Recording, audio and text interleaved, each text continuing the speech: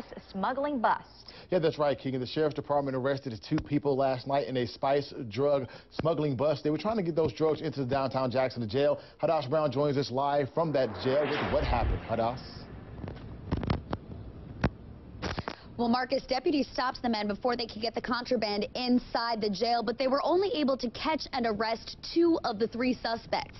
The sheriff says 3 men tried to sneak more than an ounce of spice, some marijuana, cigarettes, and rolling paper into the downtown jail. Deputies arrested 24-year-old Joshua Ledbetter and 25-year-old Dominique Griffin.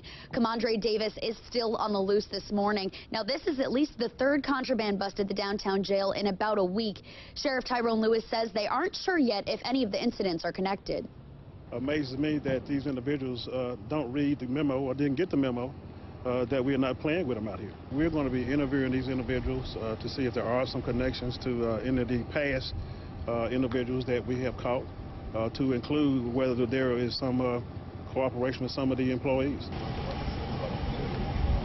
The sheriff says they are beefing up security after these recent busts and keeping a close eye on surveillance cameras. The 2 men caught so far face charges for trying to introduce contraband into a correctional facility. And again, the sheriff's department still looking for Commandre Davis this morning. If you have any information that can help them find him, call Crime Stoppers 601-355-TIPS.